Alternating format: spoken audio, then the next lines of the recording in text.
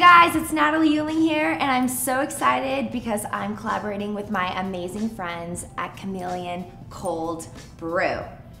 So this brand is so unique and so special to me. I found it on my own because I was dealing with a lot of stomach issues and I was having trouble drinking coffee because of its high acidic levels. So the amazing things about cold brew is it's low in acidity and it doesn't crush your stomach. So that's why I'm a huge fan of this brand, and that's why this is all happening, right? So I want to give you guys 3 different ways that you guys can drink cold brew. Cold brew is just not for the summer hot months. You can drink it hot as well. So I'm going to give you 3 amazing ways that you guys can tee up your cold brew and use this year round. So with that being said, let's get started. The first way that I like to drink my cold brew in the winter months is honestly half hot water and half cold brew. So taking hot water, warming up on your stovetop, and then taking your amazing mug of choice and putting half hot water, and simple as that. I love the black coffee one. This is probably my favorite flavor that they have, and just teeing up half cold brew. So again, it's not just for those hot days. You can drink this year round, and you have an amazing hot drink that you can drink when you're skiing, you're outside, you're snowshoeing, all that fun stuff. So amazing, yes. Moving on, number 2 is something I love: almond milk. I love coconut milk. I am lactose intolerant, so for those of you guys who don't drink milk, you can do steamed milk, but I prefer coconut milk and almond milk.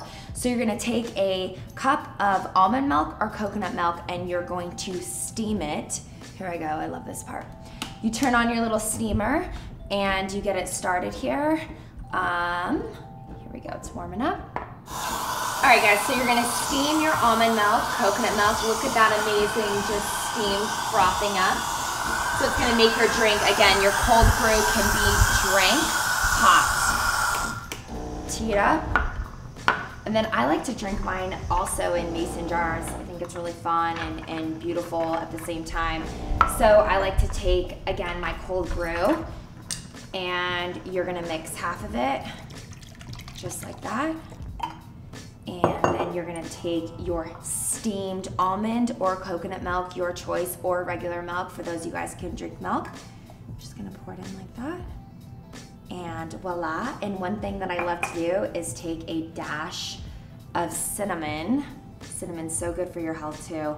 And splash it in your hot steamed coconut milk, almond milk, cold brew, and you're good. Again, another amazing way to drink cold brew hot.